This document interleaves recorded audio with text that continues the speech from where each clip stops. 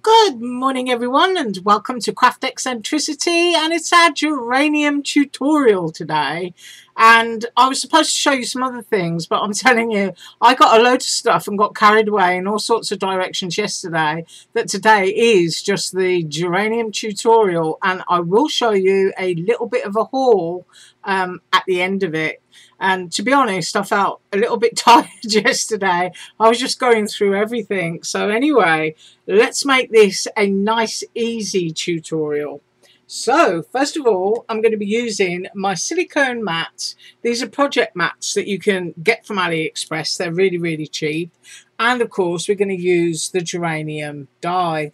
You can see it's covered in all bits of fluff at the moment because I've had it on and off and I've been playing with it. So anyway, right, we're going to be using this, and we're going to take advantage of the fact that I hand drew all of those lines into that die. Now they will emboss beautifully, and that's what we're going to take advantage of. We're going to take advantage of the embossing. So I'm going to be using regular Walmart cardstock, which is about $5.99 for, I think it's 150 sheets. So that's what we're going to be using. And I've got a scrap of yellow foam here, which I believe is either 2 mil. I'm going to say it's 2 mils thick, and this one is from Alina Craft, but it's regular kind of craft foam, so I reckon you can get this at Walmart too. And I'm going to die cut my Walmart paper, and I'm going to die cut my foam, and I'm going to be straight back. Okay, so I've done that, and I've also grabbed my inks, and I'm going to go with Peel Paint, Mowed Lawn and Barn Door, and these are regular distress inks. And the reason for that is because oxide is too opaque for what I want to do. You can use oxide if you want to, but I'm choosing regular distress ink, and I've got my blending tools and what have you, and I've decided I'm going to go with 3 leaves because I love odd numbers. And when I go and die cut the flowers, I'll either do 3 or 5 of those. So here are my leaves, and if I hold one up, you can see all that gorgeous embossed detail.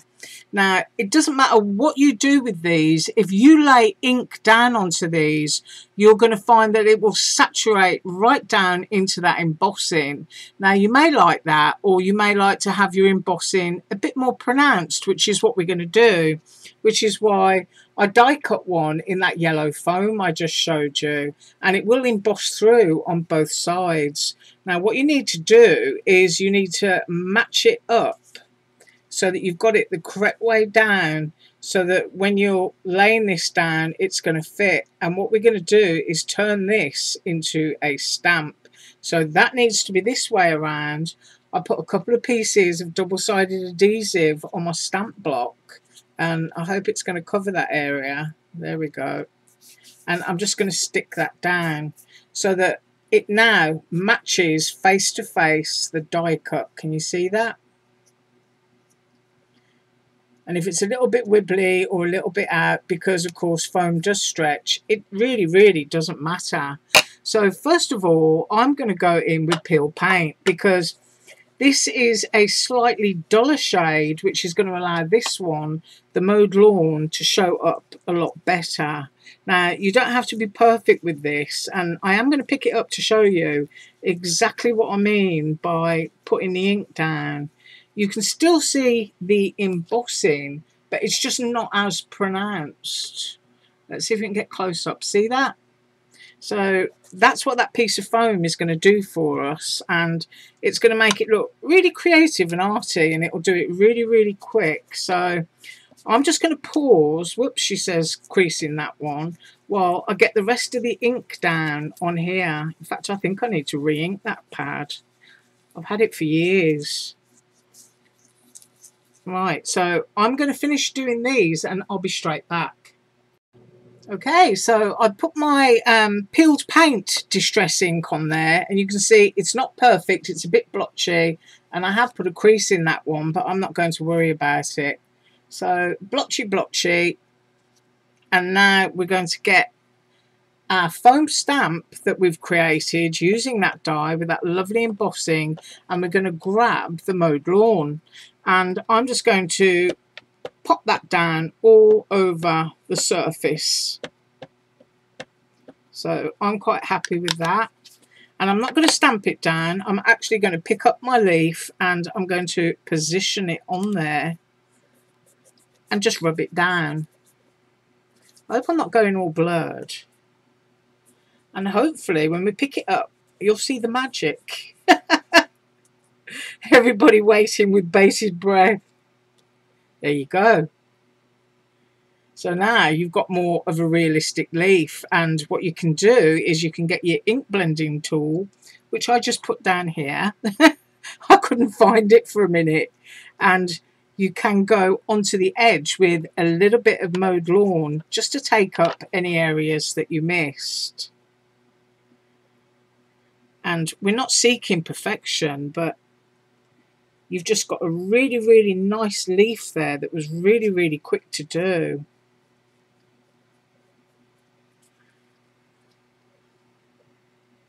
So that's looking a lot more realistic. And if you wanted to go around with a little bit of aged mahogany, you will find geranium leaves have got that red band around them as well. I mean, I spend a lot of time in garden centres when I get out, but you'll find that geranium leaves can come in all kinds of colours. You get a dark green band, you can get a creamy white band on them. So, you know, just Google one and have a good look. And here I go again. So I'm going to place that on there. Just hold it down with your hand while you give it a good rub. And of course this piece of foam will just peel straight off your block, as well as the tape. And if you ever have any trouble with anything sticky, I recommend Goo Gone, because that's what my hubby always gets me and sticks the bottle on my table. And there we go again. You've got that lovely realistic impression, and then we're just going to ink blend those edges out. So down again. And you can do exactly the same thing if you wanted to with the flower petals, because they too have got a great embossed detail on them. But I'm just going to go in with barn door to colour those, because I do like really, really dark red geraniums. Have you ever noticed in the garden centre, the darker the red, the more expensive they are? So I usually buy them and take loads of cuttings. And there's your other one. So you've got gorgeous patterned leaves there. And as I've just said, you know, this is humidity. Look at this, sticking my block down on the table. We're going to go into the mowed lawn. I'm going to get quite a bit on here, and we're just going to take off those paler edges, and it gives a nice edge on the leaf at the same time, so that what you end up with, hopefully, and I hope this was a good tip for you, is something that looks a lot more realistic. So if I hold that up now, I just think it's absolutely gorgeous. Well, I have to say that, don't I? So I'm just going to finish inking these and I'll be straight back. Okay, did those, and here are the leaves. And you can see they just look quite realistic, I think. I think I can call them quite realistic. And geranium leaves are kind of like, they can be, I'm just using pens. In fact, if I can find my poke tool, that's even smaller. And they can kind of like grow off in all kinds of swirly twirly directions. So I'm just going to curl, and then I can curl back again if I want to.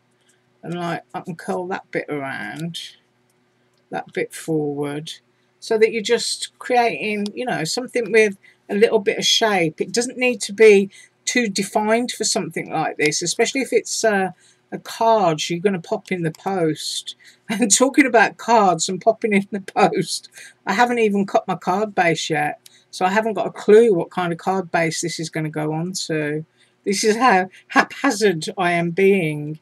Right, so there are two, and going in for my third one, and then I'm just going to run away and die cut the flowers, because I like to work in odd numbers, so I'm either going to cut 3 or I'm going to cut 5. But look at that.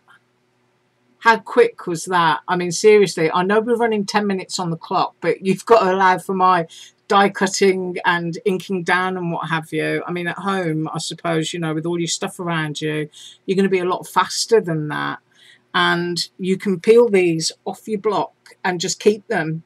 You know, give them a little wipe off so that they're not staining up your bag or the packaging, whatever you keep your dies in, and just pop them in with your dies, and every time you want to make a leaf you can just drag those out. Now, one of the things I do intend to do is I want to do a collection of hand-drawn leaves, because I just think it's just a really nice finishing touch to any flower. Now, a few years ago, for a seller on AliExpress, I did design a full-size rose. Now, I don't intend to do that again because they can be quite big and bulky. They're nice to go on top of a gift box, but if you're making cards, so I'm going to try and do a miniature version of that, and then I just want to do a full set of hand-drawn leaves so that any flowers or anything that you've got in your die boxes there, you're going to be able to do exactly the same thing, because I'm going to ask Surprise Creation to ensure she puts a deep emboss into all of them. Right, I'll stop wittering and I'll go and cut the flowers, and I'll be right back. Okay, so I decided to go with 3, and you get 5 petals, and the flower centres look like little stars. Well, they are little stars, and they're very similar to the centre of a geranium, and the biggest one is your base, and as you pop your leaves down, you've got your glue on there, your petals down, sorry. They will each go to the point on a star, so it's going to be really easy for you to lay them up. But anyway, first of all, we need to colour, and I'm going in with Barn Door. Now, because they're dimensional flowers, I'm going to colour both sides. So Barn Door is a lovely strong red, and I'm sure my hands might be red the entire weekend. And I'm just going to pounce each one. But Barn Door does give a nice kind of geranium colour. So if you've got that one in your stash, it's lovely. If you haven't, you can, if you're cutting in watercolour paper, remember watercolour paper is a lot thicker, then you can do that with watercolours. So there's one. I'll do another one, and then I'm going to vanish and colour them all for you. So flip it over, pounce it again. You don't really have to get your hands in there too much, because red is one of those awkward colours to kind of remove. And there goes the phone. So perfect timing, and I'll colour the other flowers. Okay, those are all inked up, and I'm pretty sure these are fluorescing on camera, so I'm just going to pick a bunch up, and let's see how close we can go. There you go. Just a lovely geranium red. So I really do like Barn Door for things like this. And I will be taking a photograph that obviously appears at the beginning of the video, so you'll be able to see any true colours. Now, with these, you need to curl them, and once again, I'm just using my poke tool. I'm not using anything fancy. You can use tweezers or whatever it is that you like to use, and I'm just going to gently curl all these towards me. You can alter the shapes, because sometimes geraniums can look, you know, a little bit frilly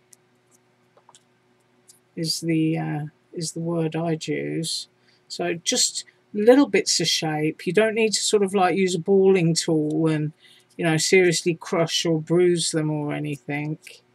Just some gentle curving. Right, I'll finish doing these and I will be straight back to you. Right, so I've gently curved them, and I'm hoping that the camera is going to pick them up. I have dropped the camera so that you can have a closer look. But think about lace chips. That's what you need to think about. Just a gentle, gentle curve. That's all you need for a geranium.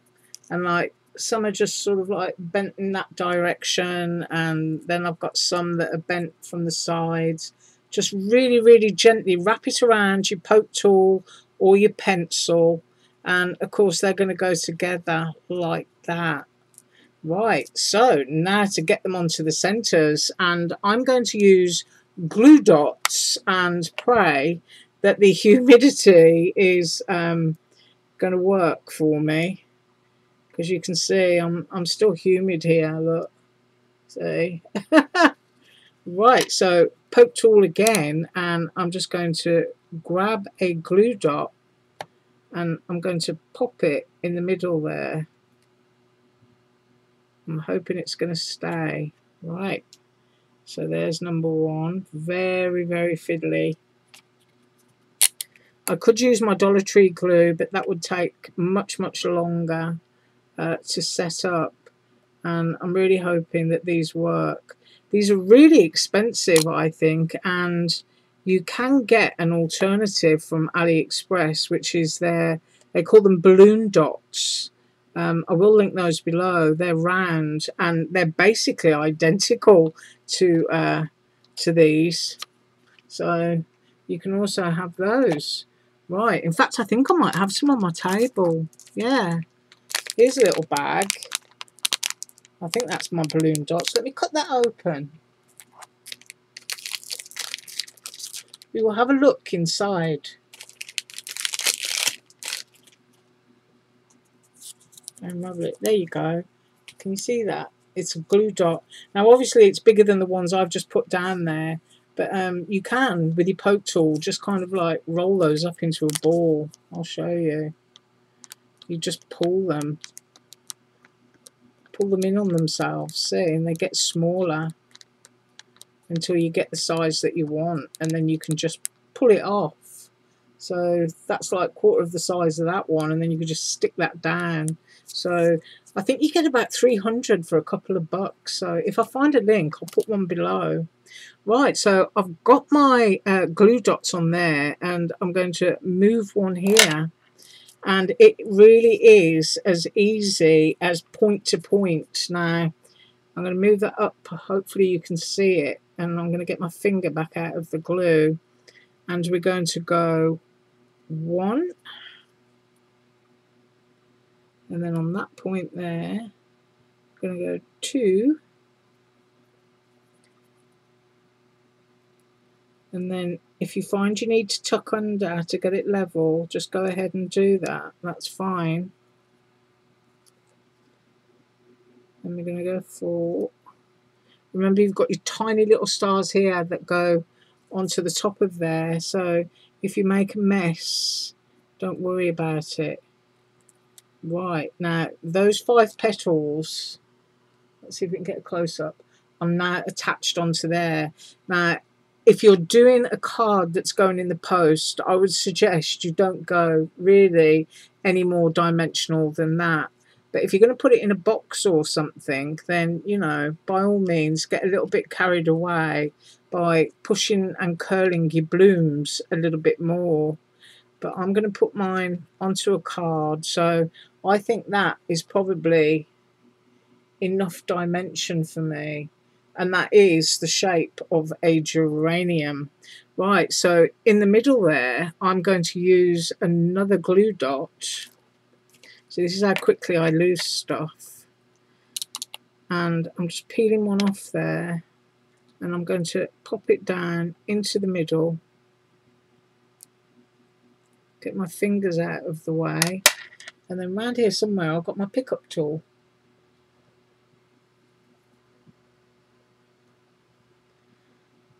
And we're just going to go straight down into the center. So now your geranium has a center. Now, if you don't like to have a different color center, you can just go straight back in again with the ink blending tool, and you can take the color out of that like this. You can just knock the color back so that it's looking a little bit more natural. And then you can curl your bloom back up.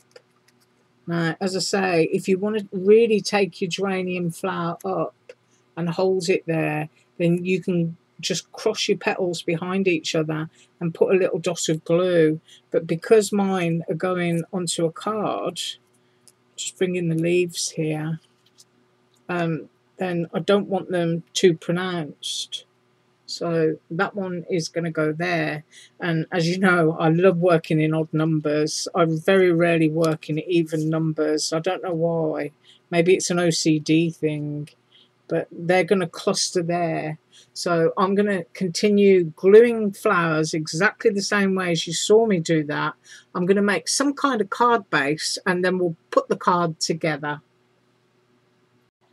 So I cleared away some of my mess, and this is the card base I decided on. So it's Walmart white cardstock behind. It's a sheet of wood plank type paper, and then a Jen Hanfield piece of ephemera on the top. And I want that in the centre, which means I've now got to build my geranium around it. So I'm kind of thinking, you know, as you do when you start to make a bouquet, right? So I'm kind of thinking, because geraniums do get clustered together, and wanting it to look like that. So I think that's how I'm going to glue it down. And because of my humidity, I'm going to be cheating. Well, it's not cheating really. I'm just going to use my glue dots again. So it's going to be just a lot quicker. So just wind them on here, and I'm going to go for one there, so that's stuck down nice and quick. And I'm quite literally only using 2 glue dots per leaf where I think they're going to be, sort of thing. So there's another one, and you can still see the sentiment in there. And then don't know if I'm going to go dead center with this leaf.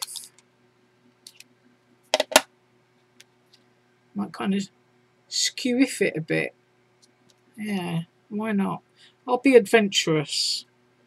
And then I'm going to go with my outside flowers first and get the glue dots off. Oops. And I'm going to go, am I going to go there and leave space, or am I going to go there? I'm going to go there for that one. Whoops. See, humidity. It just peeled the back off that cardstock. So just peel that up and do it again. Might be better if I pull one off and stick it down actually. So I'm just going to rearrange my flower and try again.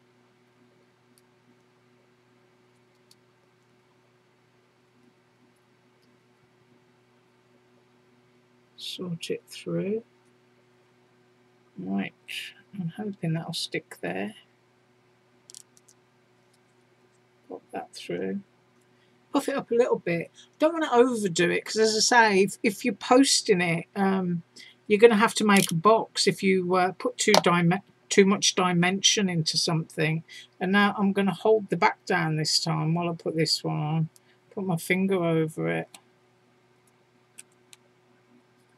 And then, so I'm looking at the camera for where I want to do it. I mean, I don't mind there being spaces like this because it's really nice background paper.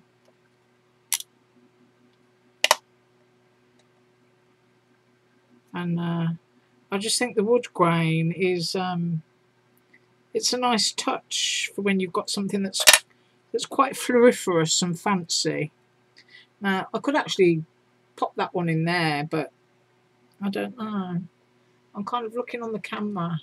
I think I am going to go in there because that's how geraniums tend to grow. They tend to be clustered, so I'm just going to piece them together and fluff it up. And it's showing that it's shiny, but of course it's not shiny. But sending love and hugs.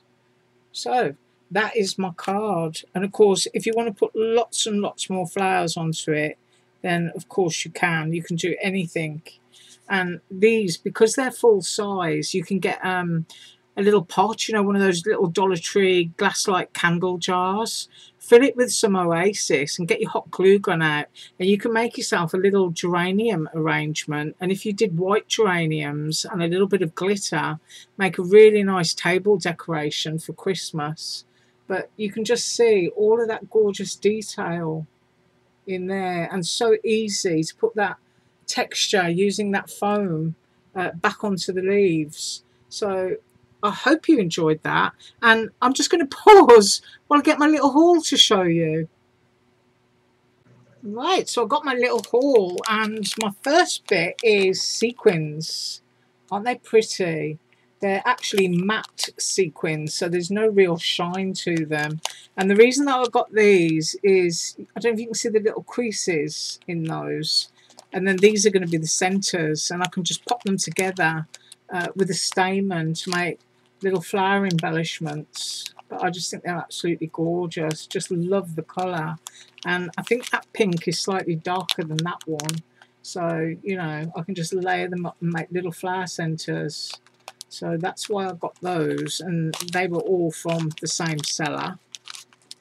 And then I got myself a leaf frame with some leaves, and this is absolutely gorgeous. I've got my ruler, and it's 5.5 inches.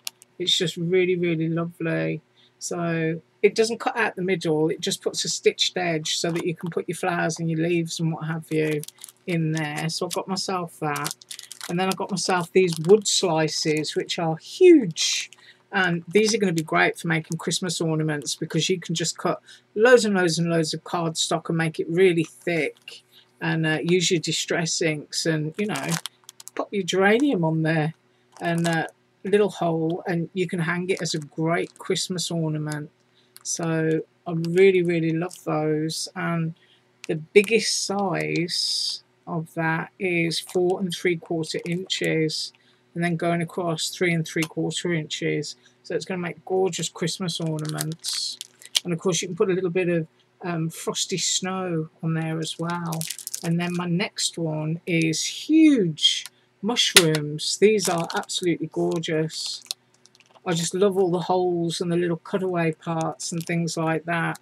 And I think if I measure, because I think that layering piece goes onto there, and that's the biggest layering piece, and that's just under 3 inches. And then this one is the biggest stalk, which is 3.5 inches. So you're probably looking at a 4 or a 5 inch mushroom once made, depending on how far down the stalk you intend to go. So I've got myself mushrooms, and then I've got myself some gouache, and yes, that's how you say it. And these are absolutely gorgeous. They're handmade. Yeah, they do look sticky, and I have played with them because you have to. But basically they're just, I don't know how you describe them, probably the chalk paint of the watercolour world. And when you're buying gouache, always make sure you look at the colours. The paler the colour, the more expensive it's likely to be, because when these dry, they dry darker than you see them in the palette. So always go for nice pale ones. But I bought myself those, and even though it looks yucky in there, gouache is quite expensive actually, but these are handmade. So I look forward to using those on some stamped images. And then I also got my metallic watercolours, and these are absolutely gorgeous. These are also handmade. They're quarter pans, and they are metallics. Just look at that. Look at that. That's like unicorn. They're all sort of like colour shifting. And I've got this in here, and these have got honey in them so that you can like fully load the pigment. They're not going to go all crusty and crack on you. And it's also, well, honey is a disinfectant, stops them going mouldy. You still have to leave your lid open and let them dry when you use them. But if you live in a humid place like me, honey in your stuff is quite good. But I get real close up, I wonder, there you go. the colour shift is just absolutely glorious, and you can actually smell the honey in them. So I'm really glad that I've got that, because that's just going to help as well. And I did brush those out on white. The most dramatic effect, of course, would be on black, but if I flip that over, and hopefully the light is working in my favour. See, one there is green gold. Just absolutely gorgeous, gorgeous, gorgeous, gorgeous. So I'm looking forward to crafting with those as well.